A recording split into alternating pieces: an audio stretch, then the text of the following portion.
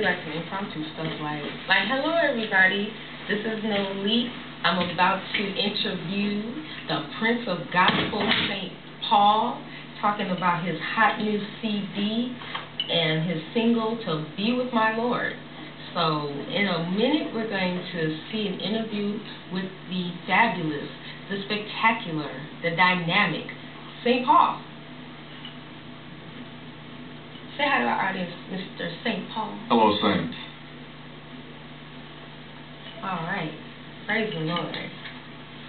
Okay, we got about 10 seconds here, and we're going to be going on the air in 4, 3, 2, and 1. Well, hello, everybody. Praise the Lord. Welcome back to F.A.C.T, Fashion Artists Creating Trends and Styles. I am your hostess, Noleet Rice, and what you just heard is the spectacular Prince of Gospel, St. Paul.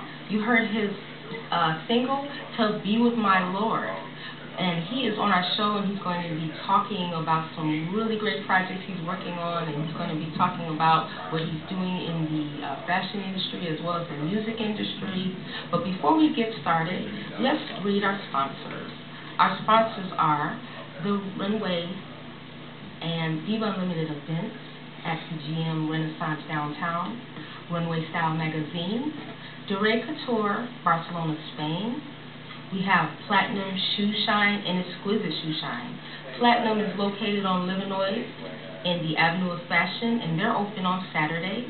And you can talk to Shaman Roberts, and you can call 313-340-1322, or you can go to his shoe shine stand at the GM Renaissance Monday through Friday, and you can call him at 313-268-9947.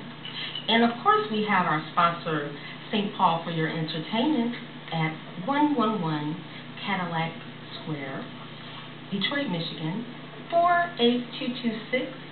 And if you want to call there, you can call 313-695-1763. And that is St. Paul for your entertainment.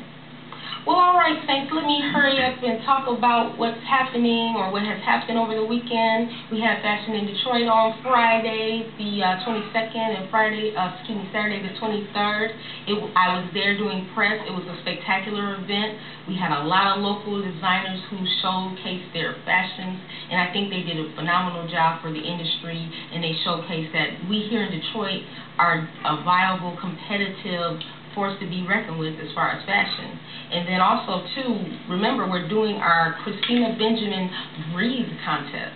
So if you want to participate in that contest, you can send me a small story on what breathing or what is breathing meaning to you to my Facebook page, Noleet Fashion Rice, or you can inbox me at Noleet at Runway Style Magazine.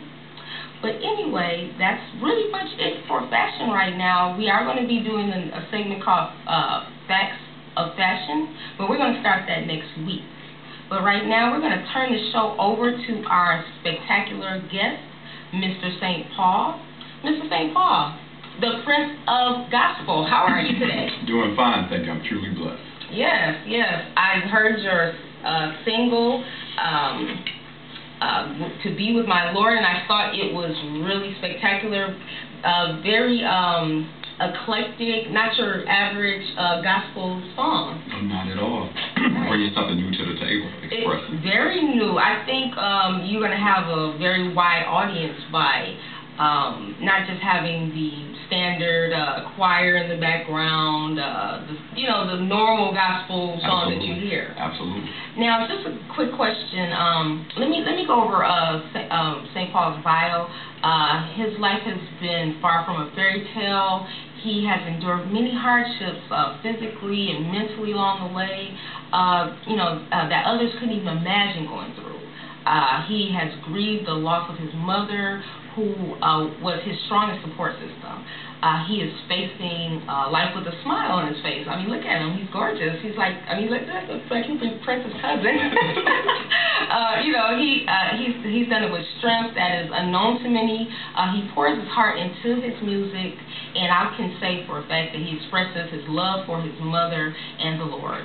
And he is a man that is truly, he loves to help, support, encourage, and teach and strengthen others through his life and his songs. So, hey, tell us, how did you start singing gospel, or were you into hip-hop or R&B? No, I used to be in a Catholic home. I was adopted as a little child, but I started out in St. Francis Children's Home. And started out singing hymns straight out of the hymn book. Oh, wow. And later got into gospel. Wow. Was the music something you were always interested in? And if yes, you know, when did you or your family take notice? You know, Ms. Wright, I've always wanted to be an entertainer, even as a little boy sitting in front of the TV watching the black and white movies, Bing Crosby, Sammy Davis Jr. It took notice then. Yeah, I always wanted to sing. I can almost say that I can see Sammy Davis Jr. I mean, if you guys, I wish you listeners could see how St. Paul is dressed. I mean, he has this impeccable black suit, got the nice watch on, got the hair cut going. He looks amazing, y'all. St. Paul, tell me, what was the experience like with Aretha Franklin, and did that play a role in your career? Oh my God, that was a dream come true. She was my first celebrity who I ever worked with. I started out doing Aretha Franklin's hair, videos and commercials, Jumping Jack Flash. Another Night video, Jimmy Lee, Good Morning America, Every Jet Showcase.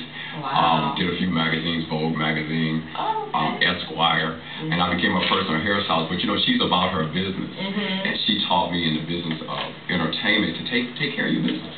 You know, handle your business. Right, you got to be on point in the music business. And the Queen of Soul don't play. All right now, you heard that, guys. You people in the industry want to work with Aretha. You heard that from straight from St. Paul. Don't play. So all you hair people, makeup people, you be on your job. Okay, what was the message that you were trying to convey to your fans musically?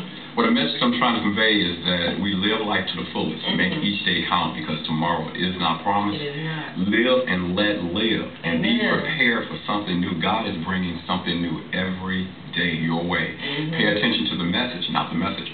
Oh, amen.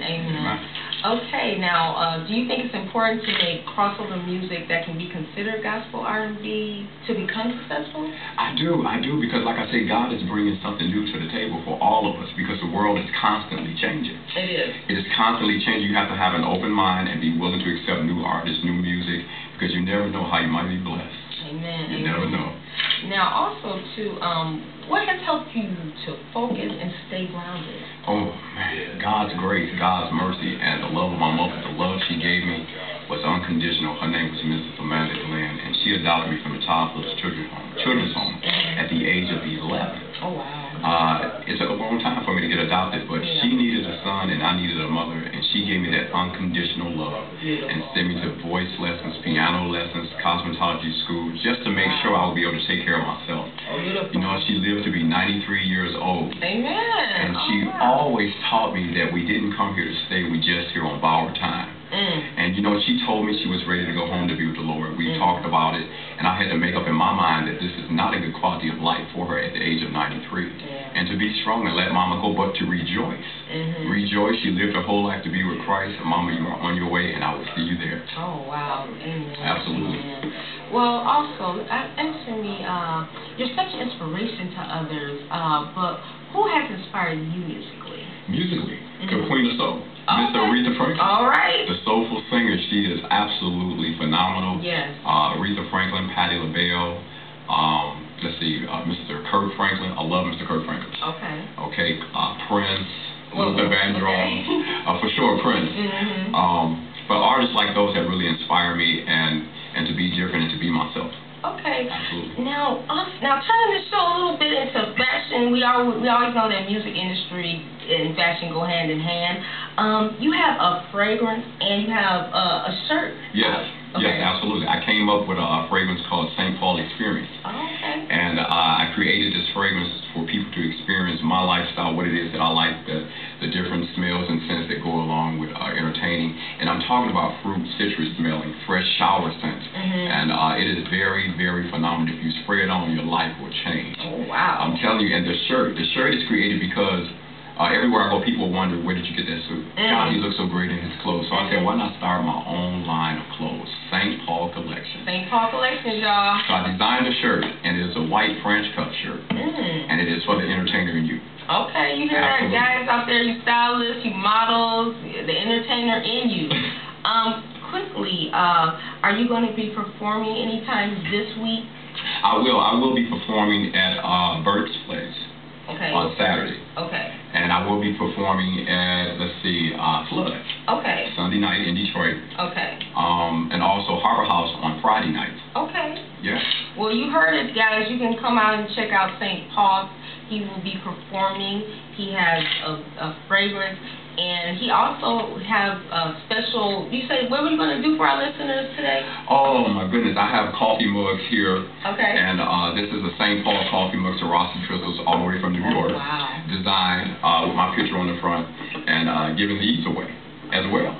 Okay. Well, now you heard it there. So if you come to St. Paul's performances, can you say your performances again? The performance place will be Friday at the Harbor House, Bert's Place on Saturday at the Eastern Market, and Sunday at Flood.